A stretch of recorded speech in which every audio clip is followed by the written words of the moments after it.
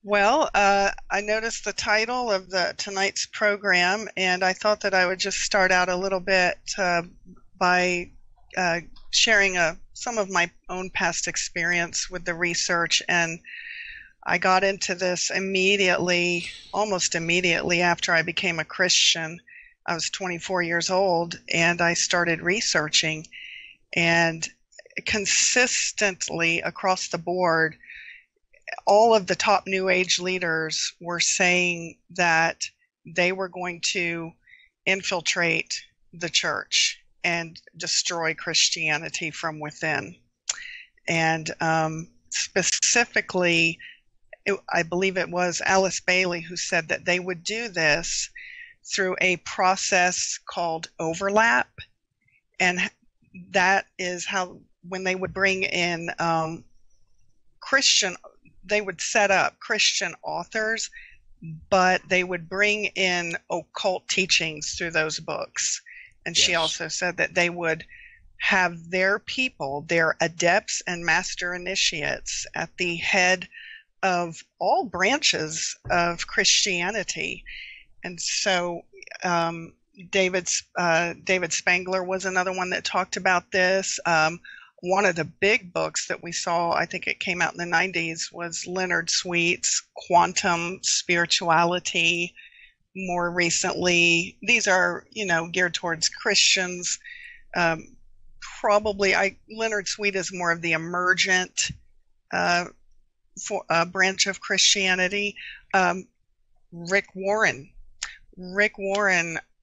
his Purpose-Driven Life. That book was written through that process of overlap, and I did an article years ago, and he had at least 13 mystics and psychics and shamans that he was recommending in that book. So we've seen this kind of evolution of this process play out, and it's evolved into the Hebrew Roots movement, the Messianic Judaism. And what I discovered as I was writing my book is, and I think I sent you the website. I don't know if you have that up, but I check in with Breaking Israel News a lot, just to see what's going on from their perspective. And I was looking over their website one day, and down at the very bottom of the corner of the website, I clicked on a tab about their media department. And I was really shocked to discover that Israel Media Network, that's the name of their company, owns Breaking Israel News and Israel 365 Media, but they also own, or at least they're connected, they say these are our brands. And they own Elijah List, which is a major prophetic website channel for the New Apostolic Reformation, and Christian Breaking News, and the conservative media network called The Blaze. I think that might be with Glenn Beck. I'm not too familiar with that. But when I saw that, I was pretty shocked about Breaking Israel News. A lot of the rabbis that they feature on there are professed Kabbalists, and a lot of their prophecies are parallel and identical to some of the prophets that we hear of in the Christian media, like one in particular. I'll just go ahead and say it. Go It's ahead. Lance Wallnau. Oh, He came out with, Trump being Cyrus, and he wasn't the only one. Everybody jumped on that bandwagon, and it was a real moneymaker too in their promotion of their books and stuff. Or the blood moons. Those types of prophecies are the exact same prophecies that are coming out from the Kabbalistic rabbis on Breaking Israel News. So as a Christian, we have to, we need to step back and we need to say, okay, what spirit are these men coming from? Because the Bible's very clear. If you don't have the Son, you don't have the Father. So they couldn't, these prophecies cannot be from the Spirit of God. They are very open now about initiating Christians, and not just Christians, but global initiation into the Kabbalah. And in my book, I think I have a quote right here by Joel David Baxt. He said, well, I must have misplaced it. I've got it. I wrote the book to show Christians that there is an agenda and there is a very definite plan to initiate Christians into Kabbalah, because the Messiah that they are saying is coming will be a Messiah that will teach Kabbalah. It's even Itzack Shapira talks about this in his book, that when the Messiah comes, he's going to teach a new Torah, is what they call it. And there's 4 levels of Kabbalah, or 4 levels of understanding the Torah in Kabbalah. And the 4th level is the one that I was really concerned about, and that is called Sod, and that is a Kabbalah practice or a term, and it means secret. And the whole system of how the Kabbalist rabbis and the Talmudic rabbis interpret the Torah is through a system of what they call pardes, and that means garden. And so through their Kabbalah mysticism, they reason that through this type of mysticism, there's got to be a way back to paradise. And pardes is an acronym that stands for paradise. So those 4 levels, as I bring out in the book, are Peshat, Remez, Drosh, and Sod. And Sod is when you get into the real mystical parts of Kabbalah, like gematria, and it's based in the writings of the Zohar. But again, the Hasidic Kabbalistic rabbis say that when their Messiah comes, he will be teaching a level of Kabbalah that has yet been to be tapped into. So I see this as the reason why they are trying so hard to initiate, especially Christians, into Kabbalah. But we see it in Hollywood. We see it in science, in the field of science. We see it all around us now. And there's a real, like a hunger for Kabbalah. And they've pretty much planned it this way because I quote Rabbi Joel David Baxt in the book, and he admits that he says it just like this. He says the collective Jewish soul, as well as the world at large, is unknowingly being seeded with kernels of divine knowledge falling from the gates of wisdom above. And he goes on to say that this is the hidden light that will emerge from the supernal Torah. It corresponds to the 4 digits or the letters of the sacred formula of the Yod He Vav He. That's the tetragrammaton name, and I think we're going to probably get into that a little bit. But he says that this will bring about the reunion of the 2 messiahs, which they call the twin messiahs, the resurrection of the sacred serpent, the Feast of Leviathan, and the revelation of Metatron. And Metatron is their Messiah, or at least that's one of the names, the secret names they give him. They may call him the Yod He Vav He, or they may call him Yeshua, but Bax quotes the Gaon of Vilna who wrote the Kol HaTorah. That's one really I don't want to, for lack of a better word, say very, very reliable Kabbalistic. So think about this. No one spoke English anywhere in the entire world 2,000 years ago, let alone in the Middle East. If you asked one of the disciples where Jesus was, they would have had no idea who you were talking about. So that could not be the name whereby people can be saved. Are you catching me? Or you're saying no one's been saved for 2,000 years since Yeshua was born. So that can't be the name. Where do we derive the authority to change God's name as it fits us, and then have the audacity to say when we believe Yeshua, how many of you believe Yeshua is the Yud He Vav He? I do. And so to say someone who believes in the Yud He Vav He just because they don't know him as Yeshua, any more than Abraham and Isaac and Jacob, who didn't know Yud He Vav He except as El Shaddai, the Jews know the Yud He Vav He.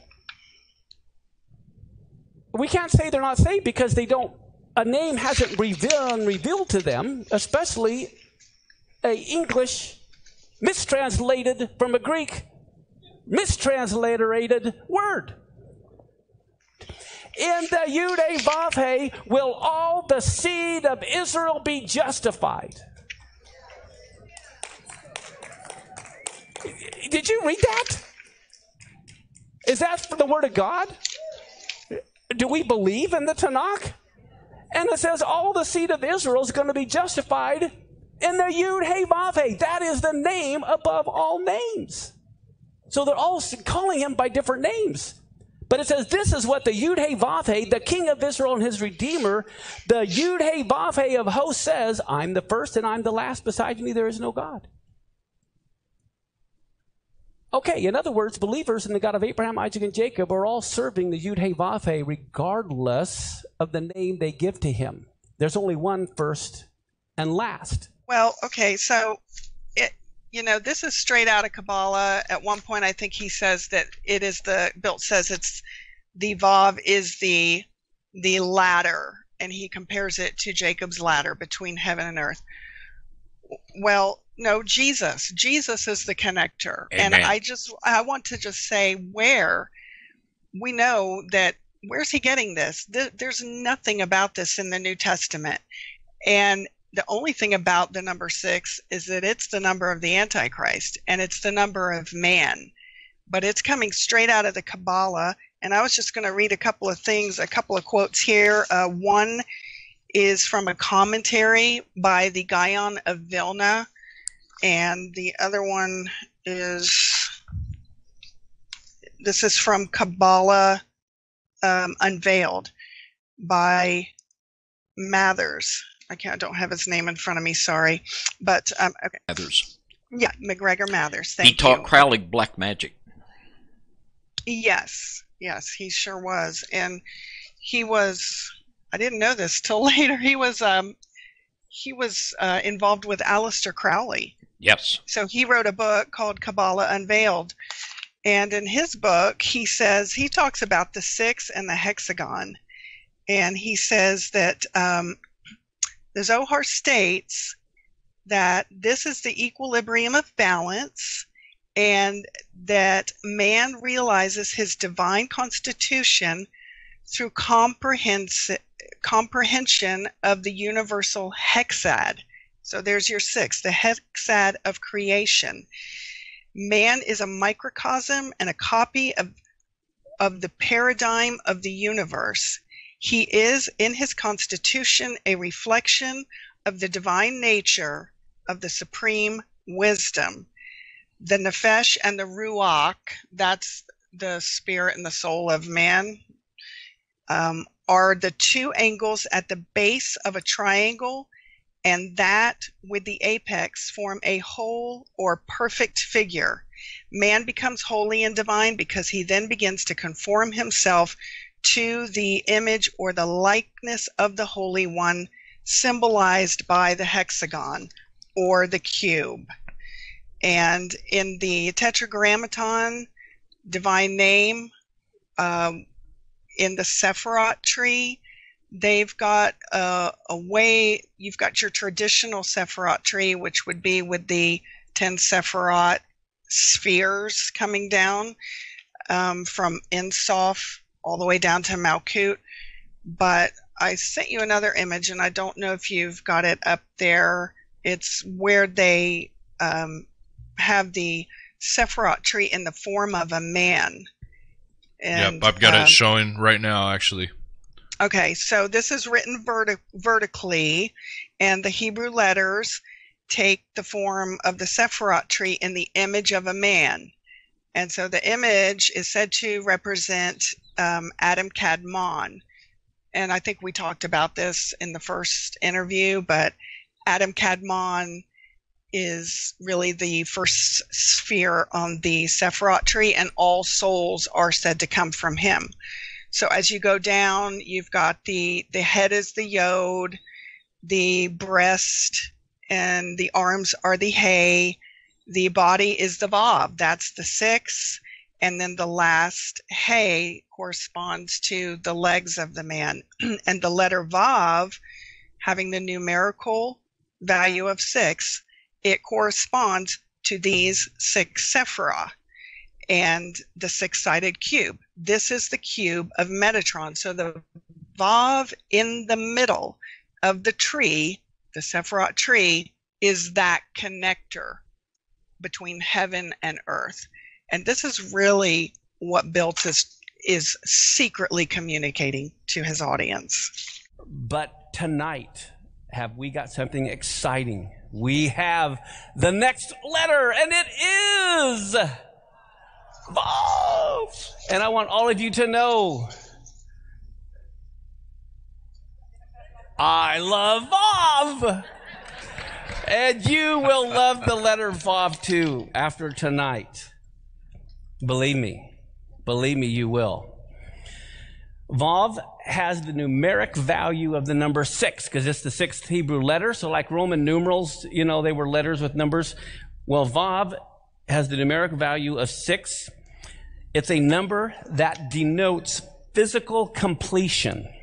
Okay? Just as the physical world was completed in 6 days, a self-contained object has 6 directions. Okay? You've got like forward and backward and east and west and up and down, right? Just like in a cube. Vav is the symbol for completion, redemption, and transformation. Okay, so let's take a look here. Here we have the letter Vav. And as we said, the Vav is the number 6, and Vav also represents mankind. Okay, why? Well, we know that man was created on the 6th day. So it represents the letter Vav. Okay, it represents man. I could not hear the audio, but I can go ahead and I know what he's saying. I've got some notes in front of me. I know that he says that the Vav has the numerical value of 6. He said is the connection between heaven and earth. And he mentions that I think he says just like the cube. The Vav is just like the cube. And it is the completion. It is the symbol for completion, redemption, and transformation. Okay, so in the Kabbalah, specifically the Zohar, they say that man has a divine, is the divine image of God. Now in Christianity, we are transformed through our faith. But in Kabbalah, man is already in that perfected divine image. And on the Sephirot tree, in the middle is Metatron's cube. and it has 6 sides, just like Mark Biltz describes: up, down, left, right, or north, south, east, west, above, and below. And this is made up of the 6 Sephirot just above the Malkut. So, and if you were to put those together in an image, you would see a perfect cube there. And you would also see the hexagon. And I don't know if you showed on that video clip the hexagon imagery that it started out with from a commentary on the Gaon of Vilna. And it's very interesting that in Itzack Shapira's book, he has an appendix of rabbis in the back of his book. And he's got 70 rabbis listed in there. One of them is Rabbi Shaul, the Apostle Paul. But there's a list of 70 rabbis in there, and most of them were Kabbalists. And the Gaon of Vilna is one of them. And this will tell you, this will really parallel this quote to what Mark Biltz was just talking about. We do know that the number 6 represents the physical world. The Torah describes the creation of the universe as a 6-part, 6-day process. Our ancient sources describe the universe as emanating in 6 directions: north, south, east, west, up, down. And we heard Mark Biltz say that in that clip, I believe. All physical space and all physical objects have these 6 dimensions. 6, 6, 6 is 6 repeated 3 times. Repeating a concept 3 times represents the affirmation and strength of that concept. This is where it gets interesting. The number 666 could thus represent the strength and perfection of the physical world, which Judaism teaches will occur in the Messianic era. Whoa. Yeah. So this is a quote in my book, and I also show in my book from their literature, from the Zohar and other Kabbalistic and Talmudic writings, that they have inserted, they have taken, our ultimate enemy is Satan, we know that, but Satan has inspired them he is their god. Lucifer is their god. And through his influence, they have taken the word of God, they've taken the names of God, like the Tetragrammaton, they've corrupted it, they've inserted the Vav in that name with the 6, they've inserted the 6 and the 666 into the very first verse of Genesis, and they have inserted it into the Shema prayer. Okay, that is the prayer, I believe it's from Deuteronomy 6. Hear, O Israel, the Lord our God is one. And if the Kabbalists have their way, there's only going to be their one God in this Messianic era. And I know that in another video clip that we have on Mark Biltz, he quotes, I think it's Zephaniah, in that day, the Yod-He, Vav-He alone shall be exalted. Okay, well, I want to just say to any of their listeners that are probably listening, the book of Hebrews tells us that, yes, in the times of old, in the Old Testament, in the past, God spoke to us through the prophets, through Moses. But in these days, he has revealed all things to us through his Son, Jesus Christ. And that is the name. That's the name above all names. We've got another clip to play, but they have corrupted the word of God, and it's even in the Shema prayer, the 666 is connected to that, and I show this in my book as well.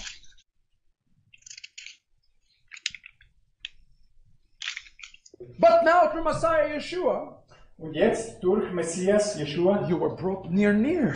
seid ihr nahe gebracht worden. That is terrific news for everybody in the room. Das ist die großartige Neuigkeiten für alle, die hier in diesem Raum That sind, Yeshua opened the door. dass Jeschua diese Tür geöffnet hat. But why did he open the door for the Gentiles? For what? Aber warum hat er die Tür Hey, geöffnet two für of die us are Heiden? excited. Warum? Two of us are excited. Zwei von uns sind wenigstens da. Why Yeshua? Aber warum Jeschua? Just so the bunch of Gentiles can say we are saved? Nur um einen Haufen Heiden, dass die sagen können, wir sind gerettet? No. Nein, He opened the door er öffnete die Tür, that you will be able to come on in dass ihr auch reinkommen könnt and establish the house of Israel. und dieses Haus Israel He mitbauen opened könnt. a back door for the nations Er hat die Hintertür geöffnet für die so that Nationen, they will establish a kingdom. so dass sie mithelfen, das Reich So Gottes that the king aufzubauen, will be restored in the house of Israel. so dass er wiederhergestellt wird im Haus Israels. Are you following what I'm telling you? Folgt ihr mir? Yeshua, you owe Yeshua. You owe the Jewish people. You have debt to pay. Wir sind dem jüdischen Volk etwas schuldig. And the debt to pay for Messiah is great. Und diese Schuld zu Not because zahlen he für Messias ist saved groß. you, Nicht, weil er euch gerettet hat, because he had a purpose for you. weil er hat einen Grund, dass He du da had bist. a purpose for the church for 2,000 years. Er hat eine Aufgabe für die Gemeinde seit 2000 Jahren. That is not fulfilled. Und diese Aufgabe ist noch nicht And how erfüllt. do I know that the church has not fulfilled its calling? Und wieso weiß ich, dass die Kirche diesen Ruf noch nicht erfüllt hat? Let me ask you a question. Ich möchte euch eine Frage stellen. Did Yeshua return? Ist Jeschua schon zurück? Has he come back? Ist er schon gekommen? No. Nein. That's mean that we have not done our job. Das bedeutet, wir haben unsere Arbeit nicht gemacht. Perhaps maybe we build our own kingdom. Vielleicht haben wir unser eigenes Reich gebaut. And God has given a very specific game plan. Aber Gott gibt uns einen sehr spezifischen How many of Plan. you want to establish the right kingdom? Wie viele von euch möchten das richtige Reich etablieren und bauen? Here you go. By the way, yeah, the kingdom is not for you. The kingdom is not for you. Das Reich Gottes ist nicht für euch. I know it's going to sound offensive. Ich weiß, das tönt jetzt ein bisschen provokativ. The kingdom is for the Jewish people. Das Reich Gottes ist für das jüdische Volk. I am less than the Jews? We need to test what Yeshua they are talking about. There was a book that came out a few years back called, and I never read it, a friend of mine actually had a copy, and she didn't know. She was looking, she saw it advertised on some program, but it's The Rabbi Who Found Messiah. And it was the book by Gallups about Rabbi Itzack Shapira that I think he passed away maybe sometime in 2013, and he left a name in a sealed envelope. Did you hear about that? And the No. name was Yeshua. Okay. Well, Carl Gallups wrote this book, and this Rabbi Shapira, there was a big controversy about this. This rabbi who lived in Israel, he was over 100 years old when he died, and he left a sealed letter. And he said that he had met the Messiah, but that the letter was not to be opened until a year after his passing. And when they opened the letter, the name that they found was Yahushua or Yeshua. Okay. The Word of God tells us to test the spirits. Now, if someone in your church or your pastor or someone you're listening to on Christian media is talking about Yeshua, you need to bring this back to the Word of God and make sure it's the Yeshua of the Bible, the Son of God, because I just want to read a couple of things out of this book A lot of Christians bought this book, and they were so thrilled that this rabbi had met the Messiah. Well, this rabbi was the master Kabbalist of Israel. It says here that his tombstone said head elder of the Kabbalists, head and elder of the Kabbalists. And there again, the one way that we can test this Yeshua name that's going around is this Yeshua that they're talking about connected with the Vav? And the one in this book is, because the Rabbi Kaduri said that there was a soul in Israel that had attained the Vav. And I'm just going to read a quote here. Again, Rabbi Kaduri, he was a head Kabbalist, and he based all of his his calculations for the coming of the Messiah on the gematria of the Gaon of Vilna and his date setting through gematria. And so we saw that the Gaon of Vilna worked extensively with 6 and 666.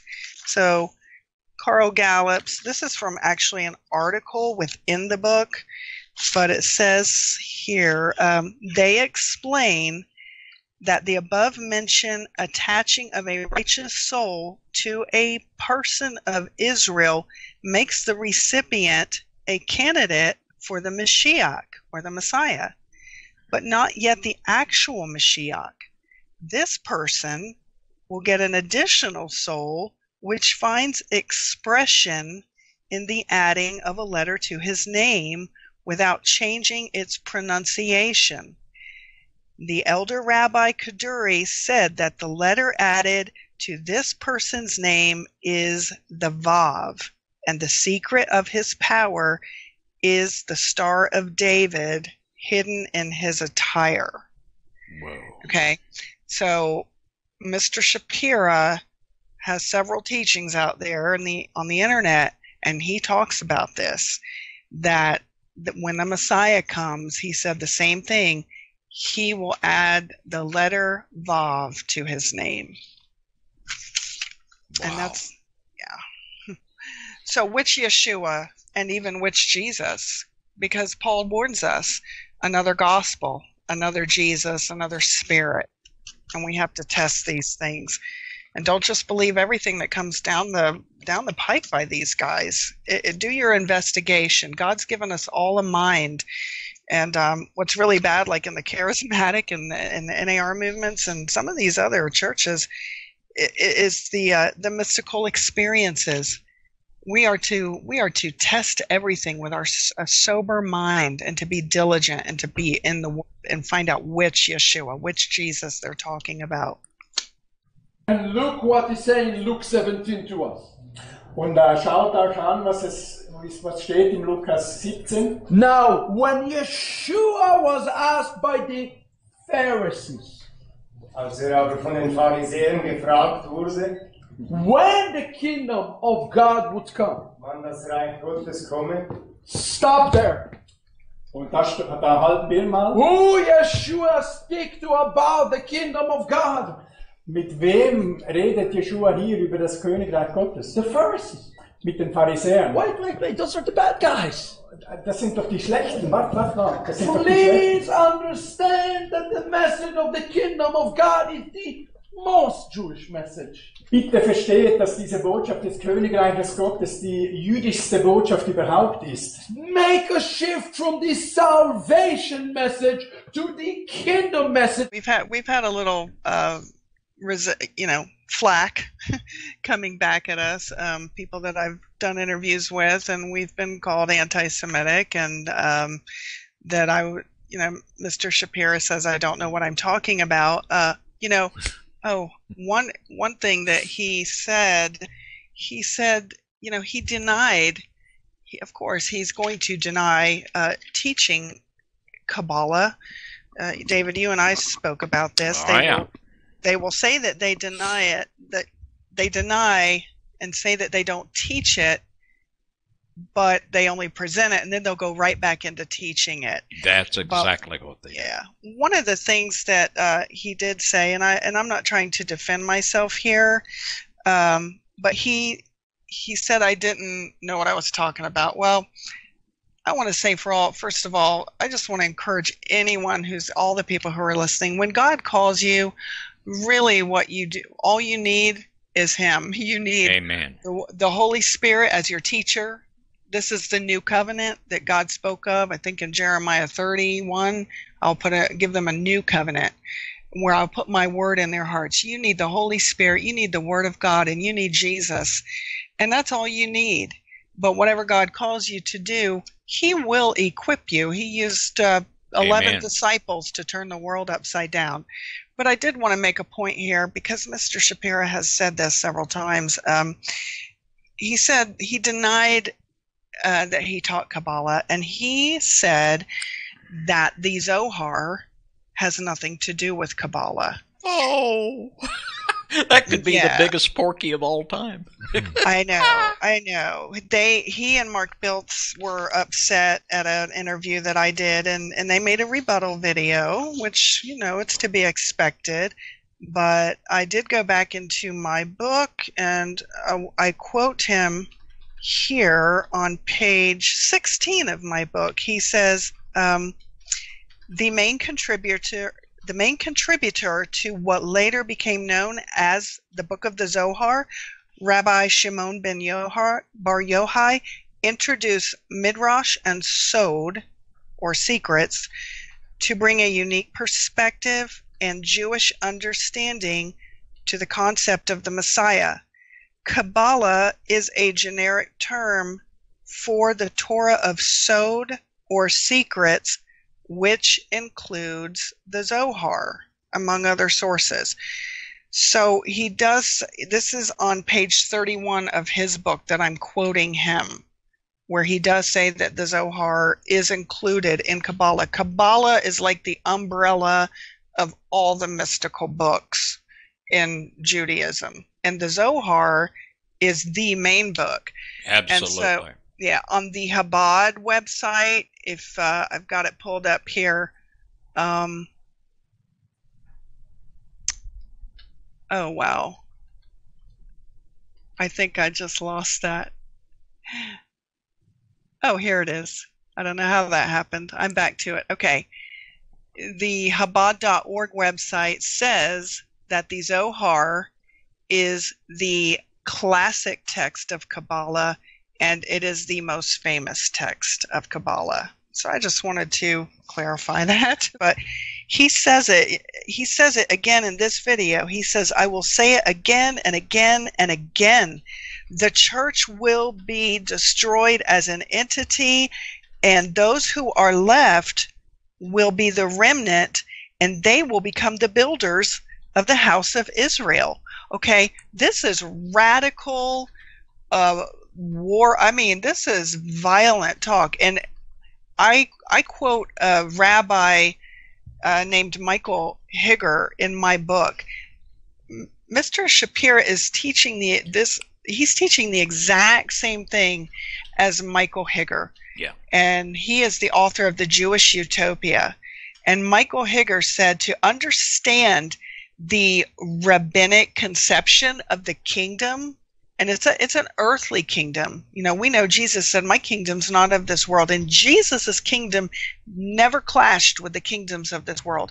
But Michael Higger was a radical utopian kingdom visionary, Talmudist, Kabbalist, and he said to imagine this kingdom, imagine a hand passing from land to land, country to country, from the oceans to the seas, and marking righteous or wicked on the forehead of every inhabitant of the planet. And then we should be on the right path to solving all of our problems. And he says that there will be no people in that kingdom who believe in any kind of division of the Godhead, the Trinity. He's talking about Jesus.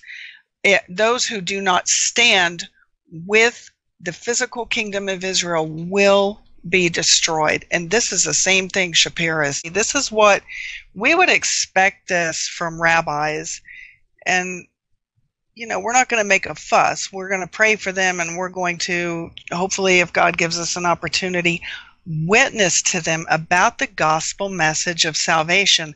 But when people like this come into the church claiming to be believers in the same God that we believe in, I mean, I just had to do something. What got my attention with Mr. Shapira, I think I shared this before in the other interview, was his statement.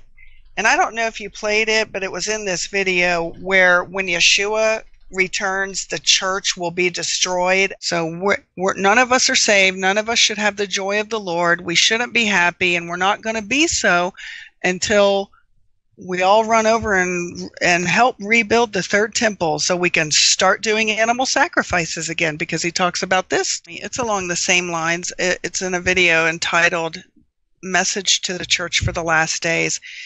He says that the new covenant has not been fulfilled. That is the most heretical thing I've ever heard a professed minister of the gospel say. The new covenant has not been fulfilled, and it will only be fulfilled when Yeshua returns. And then he says, so no one, in this video, he says, so no one in the room should be very excited and say, I'm saved. Because covenant is not done with the individual. Covenant is with the corporate. And this is the kingdom he's talking about.